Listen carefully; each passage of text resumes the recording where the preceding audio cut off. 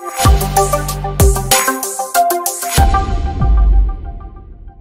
y'all, it's your favorite trainer with the belt buckle. Today we're going to help you pass the CSCS 4th edition. We have study guide questions. We have a guide as well. More importantly, we have live classes. Monday, Thursday, in about 10 minutes here, we're going to hop on a live Zoom call and we go over our study guide, answer any questions from the textbook. More importantly, we help strength coaches become qualified. Taking this test is not going to make you a qualified strength coach. You need to buy in. You need to really understand periodization and designing programs year in and year out. And that's what we teach. We have professors, dietitians, as well as other strength coaches a part of our Up Fitness CSCS prep. We can help you learn about becoming a strength coach even if you plan on not taking the CSCS. So let's get into this. So today we're going to cover the second most important chapter. 1 is very important, 13 extremely important, and then 21 with periodization. So let's get into chapter 13. But before we get into chapter 13, page 256, there's a really great chart I'll put right here. Memorize it. You need to know the order of operations when it comes to testing your athletes. So we're going to go through chapter 13, and just to give you some prep, I'm going to go through and help you understand the basic agonists and synergists for these muscles as well. So if you look at page 266, client is doing a row. The agonist for a row would be your lats. The synergist would be your biceps. Now, technically, due to horizontal abduction, the way that she's pulling with that pronated grip, your posterior deltoid would be engaged a lot too. If it was neutral, it would really be your lats. Pronated would be posterior deltoid, but they're not going to put that in the question box. They're going to have A being the lats, B being your rhomboids, or C being your biceps. Biceps would be the synergist. Back squat, the agonist at the hip will be your glutes. The agonist at the knee will be your quads. They're not going to have glutes and quads and hamstrings. They would have your quads, your adductors, and your hamstrings, of which the latter two would be synergists. No on page 272, muscular power examples. Anaerobic capacity, you see the 300-yard shuttle run. The agonist for a curl up, your rectus abdominis. Push-up agonist would be your pectoralis major. Synergist would be your triceps anterior deltoid. It's really important to understand the biomechanics of what is happening to the skeleton. We're going to have a question at the end of this here in a second, but when you push, the humerus is horizontally adducting, but also the elbow is extending. Therefore, you have work at the elbow, triceps, work at the humerus, chest, also have anterior deltoid, but the scapula push-up is protracting, which would be your stratus anterior. You have your aerobic capacity, like the yo-yo intermittent test, and then you also have the agility, the T-test on 280, and the hexagon test on 281. No 24 inches, 120 degrees. For your pro agility test, as well as the 505 agility test, you will be asked questions on these specific tests, and then the best test on 284. So the last thing before we get into these questions, know the tables and percentile values starting on 295. I like to suggest 70%. Know that number. Above is going to be great, below would be poor, and that's what you want to improve with that athlete. So for example, a basketball player is bench pressing 105 pounds, female. According to this, that would be in the lower percentile. It's something that you want to work on.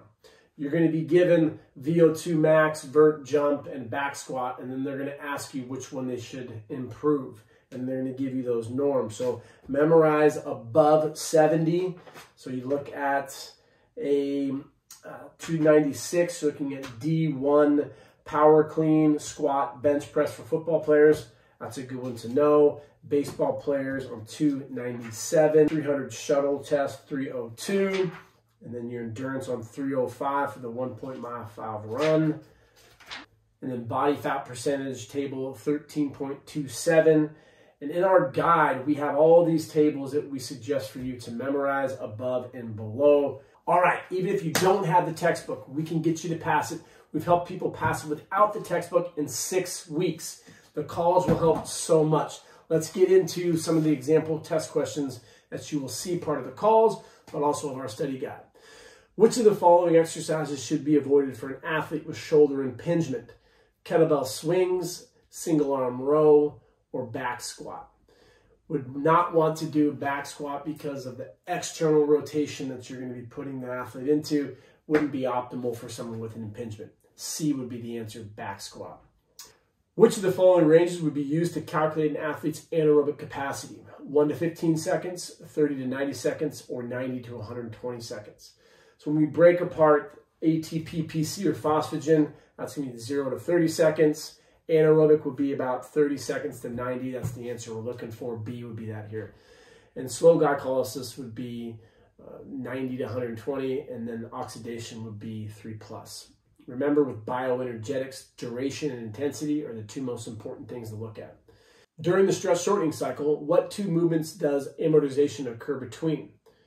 In real estate, an amortization loan is a very small, short loan. And so amortization is the immediate connection that's made in the spine between the eccentric and the concentric. So when I'm coming down and loading my arms back in slow-mo, the moment that I reverse and start coming up, that's the amortization aspect. Eccentric is lengthening, concentric is shortening, concentric, eccentric.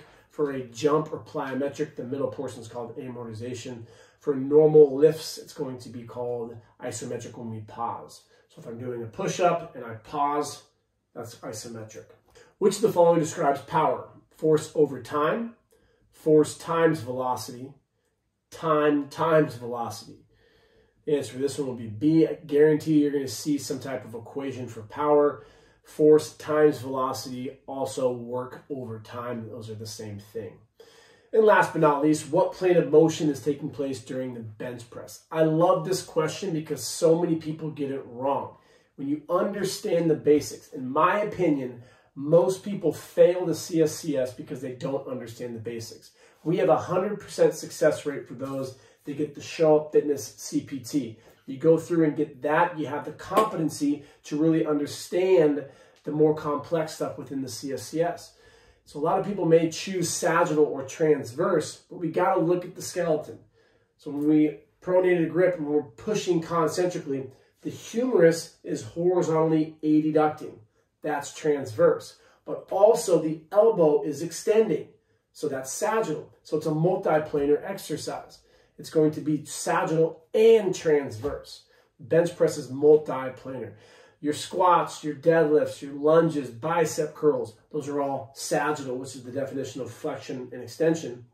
AB and adduction, or an imaginary line bisecting the body into anterior and posterior halves.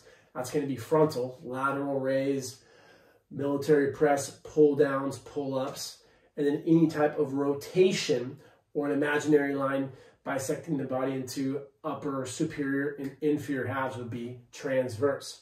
Hopefully you liked this video today. If you want to pass the CSCS, or if you failed the CSCS, go through our course. You have live interactions with instructors. You get to ask questions. We will get you to pass this. But more importantly, we want you to be a successful strength coach, which is getting buy-in from your athletes, how to work with your resume, how to interview. We will help you become successful. All you got to do is show up. Have a great day, y'all.